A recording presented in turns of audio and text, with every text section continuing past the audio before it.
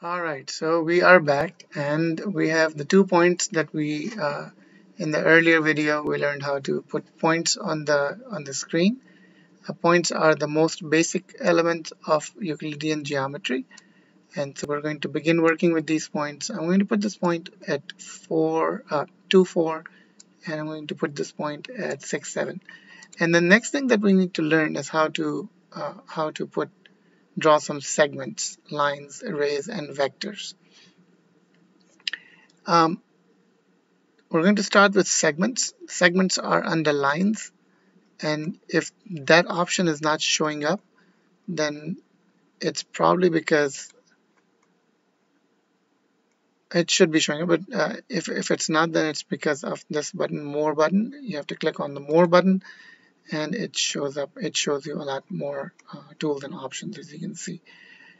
All right, so let's begin with the segment. A line segment is a part of a line that's between 2 points. It's defined by 2 points.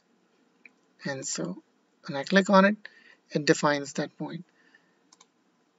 Again, I can actually draw a line segment by selecting 2 points that are not even there.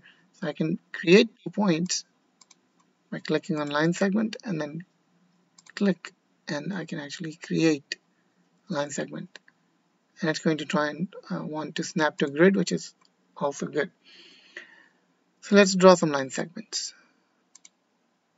Now, as I draw a line segment, it automatically doesn't show me the coordinates for the points that it's contained within, nor does it show me anything about the name of this line segment.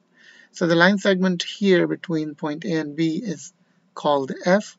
The line segment between C and D is called G.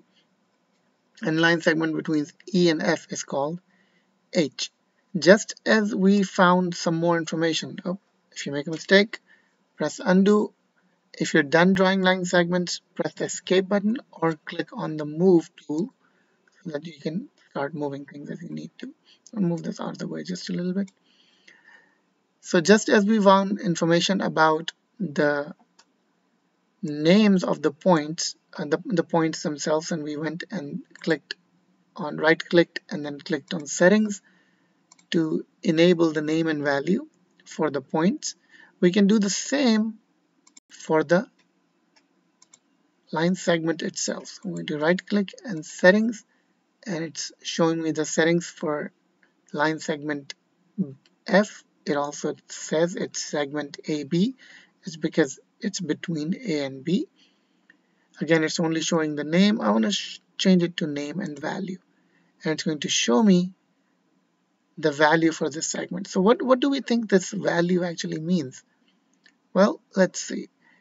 The horizontal distance between point A and point B, just the horizontal distance, is 1, 2, 3, 4.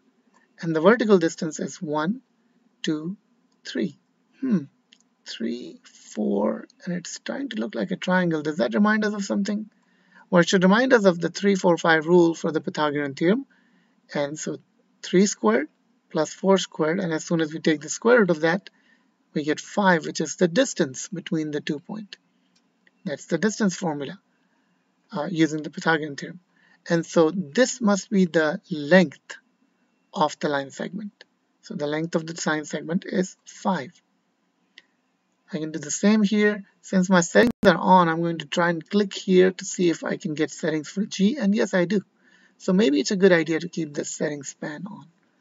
And G, it's also showing just name. I'm going to change it to name and value. And it also shows me 5. I didn't mean for it to be 5. Let's see if I can change it. All right, this is better. Maybe I'll put it over here. There you go. Well, let's put it over here. And I can move these things around. As long as I have the move button clicked or chosen, I can drag or select objects. Right. There's a way to change this number from showing so many decimals. We can truncate them or round them.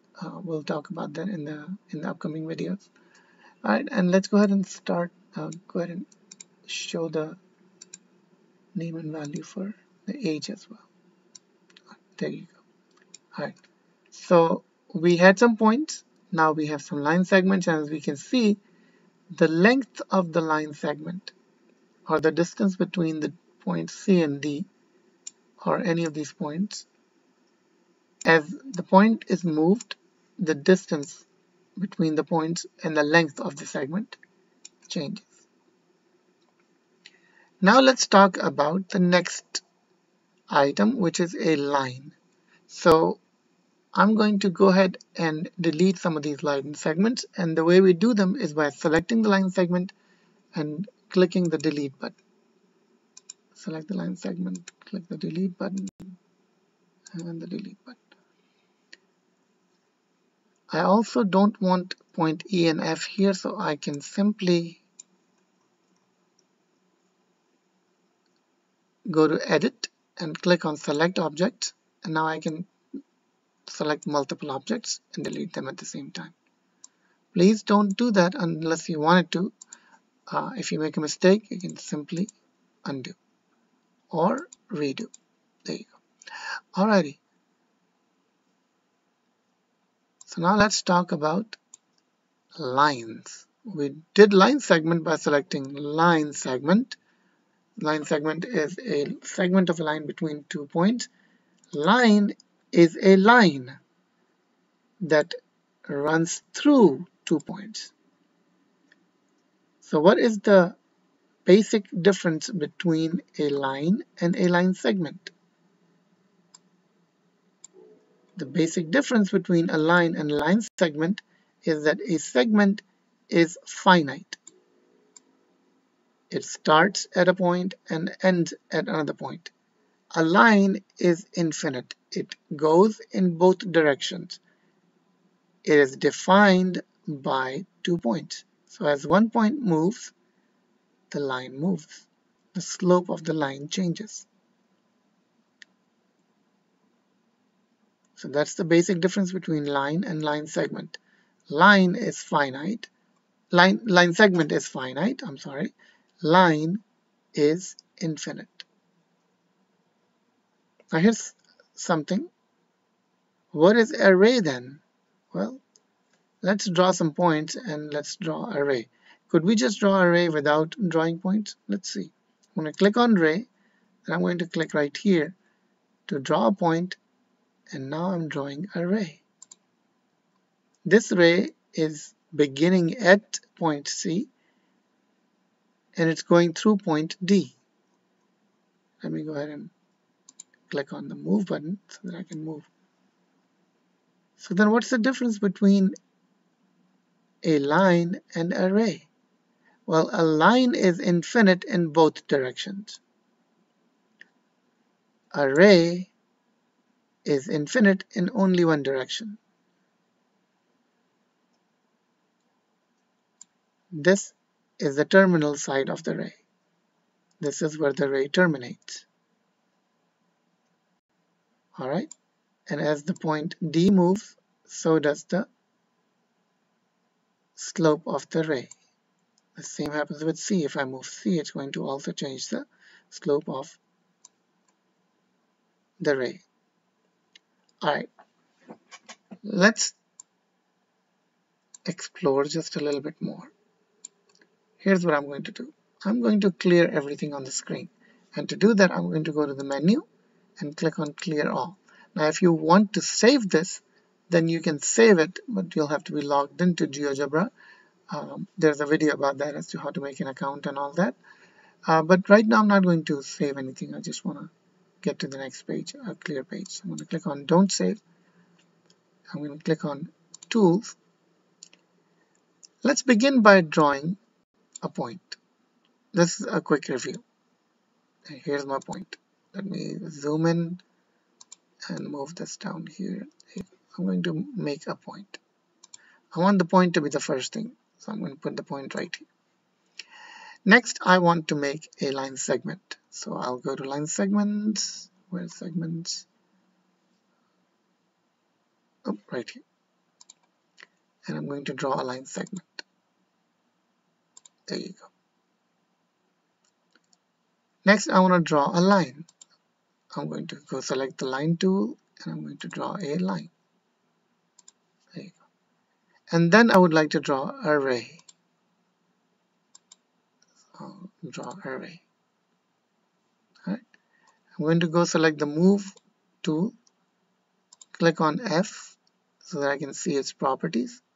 And then I'm going to say I want to see the name and value. So now I can see the length of this line segment. I'm going to do the same for A. To say show me the properties. Now I don't want to look at the coordinates for the B and C, D and E, because when I'm working with the line segment, the more important thing is the length of the line segment. Do you see a name for this line? I don't see a name. Oh, there you go, right here, G. It's far, far away. I don't know why it's not moving, but it's here. It's G. And so I'm going to click on it and click on name and value. And instead of giving me a distance, what GeoGebra is telling me is the equation for this line. And so 0.25 is the slope of this line, which is basically 1/4. Well, let's see. 1/4 means we rise 1 and run 4. Is that what's happening? Rise 1 and run 4. 1, 2, 3, 4. So that is what's happening. All right, let's go to H and see what we get if we say name and value. And again, we get the slope. Why didn't we get the distance between F and G? Well, we didn't get a distance between F and G because this is array and it's infinite in one direction.